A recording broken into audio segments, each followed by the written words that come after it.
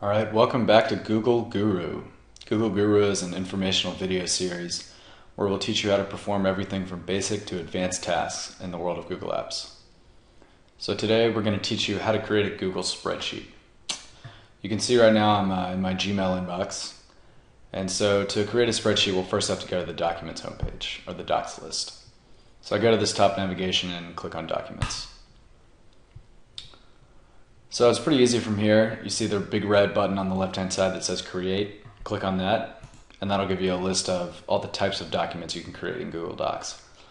So today we want a Google spreadsheet.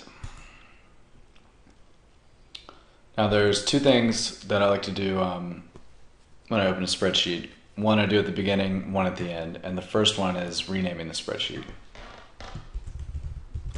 So we'll just call this monthly metrics, for example. You have all your data in here, just like in Excel. You can have multiple tabs. And then once you're done, for example, just say that this is done. You don't have to save because the document's being saved every couple seconds by Google. But if you want to share it with anyone else, you simply go to this button in the top right-hand corner that says Share.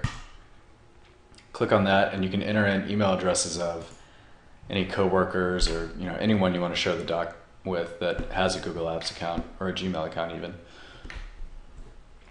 So I'm going to share this with Sir Docs-a-Lot.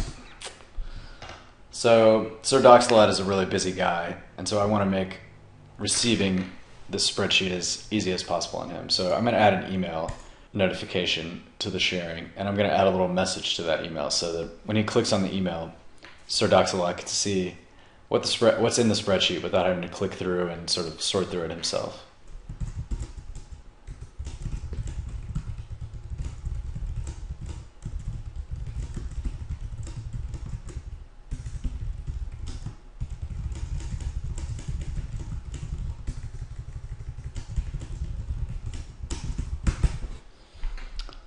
All right, that's it. You can actually also share documents with groups, so you just enter in the group email address. For right now, I'm just going to share this with one individual. Hit share and save, and then you're done. That's it.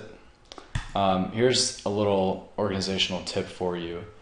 Google Docs has this thing called collections, which are kind of like folders. So you see I've got this collection called reports here on the left-hand side. I think monthly metrics, that's kind of a report. So if I want to sort of include this monthly metrics spreadsheet in the reports collection, all I do is click on monthly metrics in the docs list and just drag it over to the reports collection. That's it. I hope to see you next time on Google Guru. You can find us always at googleguru.com. Thanks.